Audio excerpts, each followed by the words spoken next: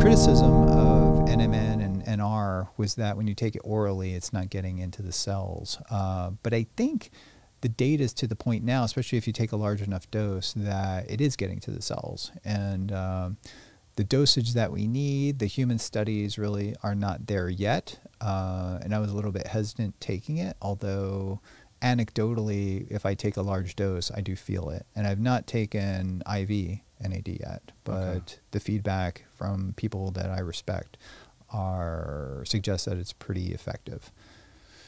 Yeah, my friend who I was telling you about, who's been doing it every other day, he's in his late 50s, and he says he doesn't really notice much of a difference. But the first time I did it, I felt like I could jump over the moon. Like I had like an insane energy boost that I've never experienced.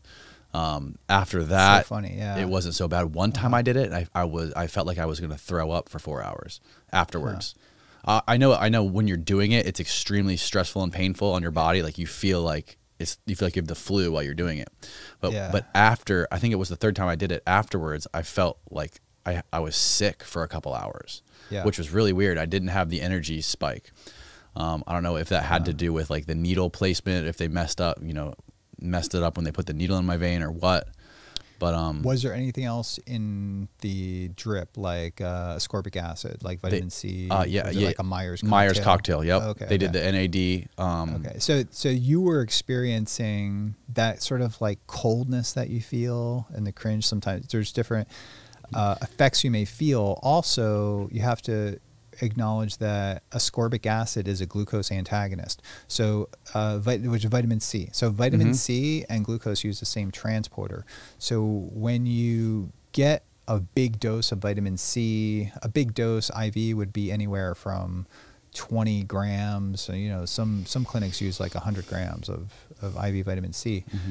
Your body goes into almost reactive hypoglycemia because the same channel, the glucose transporters that transport glucose also transport vitamin C, and you're blocking that. And so there's a wide variety of effects you could feel depending upon if you went into it fasted or if you had a meal or something. And it probably had to pee like crazy too, like right after. The first time I did it fasted. I felt great. So that the time I got sick, I ate an Egg McMuffin before. Okay. Yeah. So that could factor into that. Yeah.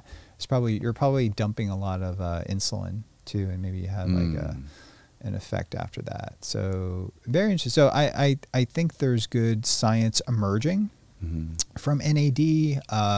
I'm of the opinion, let's try to increase NAD levels naturally and sustain it naturally. So ketogenic diets.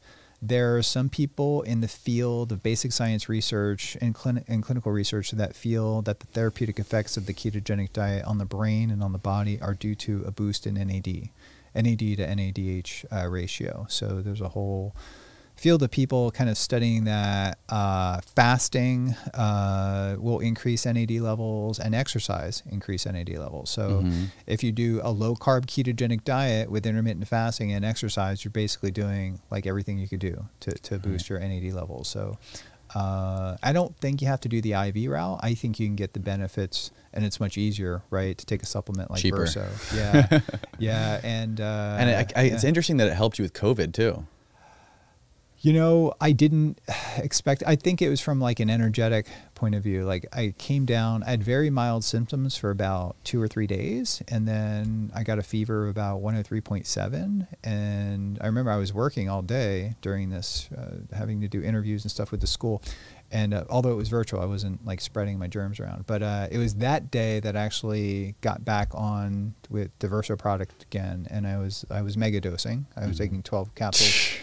And I turned the corner real quick. Like the next day I woke up, I like sprung out of bed. I was ready, ready at work. I was just like, I had a lot of energy, but I could still feel that my immune system was in a hyper immune surveillance point of view. My glands were very swollen, but throughout the course of the day, by the end of the day, my glands had went down, and I was just left with like, this tickle in the back of your throat.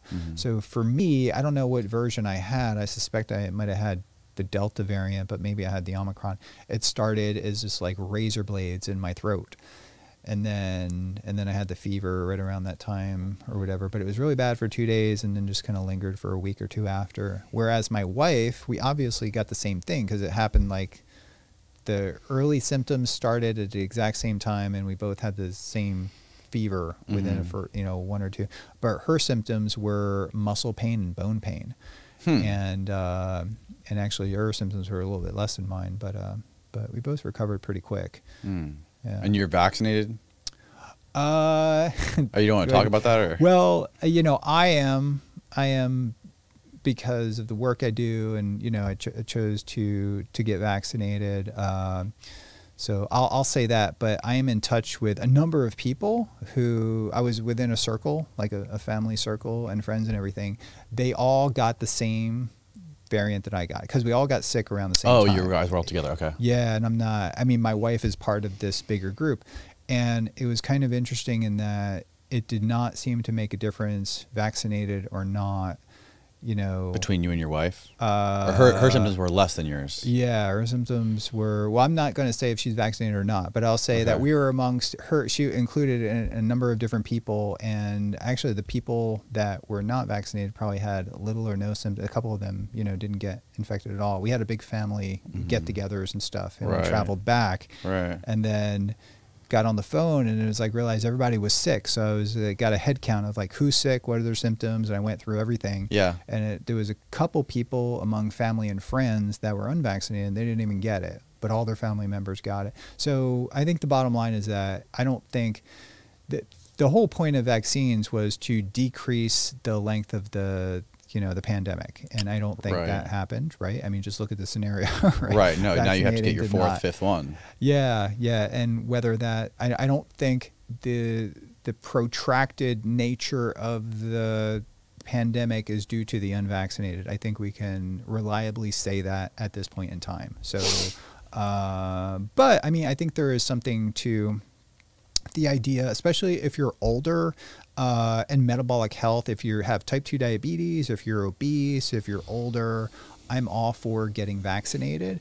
Then it becomes questionable if you are younger, if you're kids, like should kids, that's a whole nother, I don't even choose to weigh in on that because it's so polarized that, but I have my own opinions, but I do feel that, I encouraged, my family members who are, older in their 70s and 80s and stuff that might be good to get vaccinated, but who knows at this point in time. I just don't think it definitely didn't help me as far as I felt like I had no protection.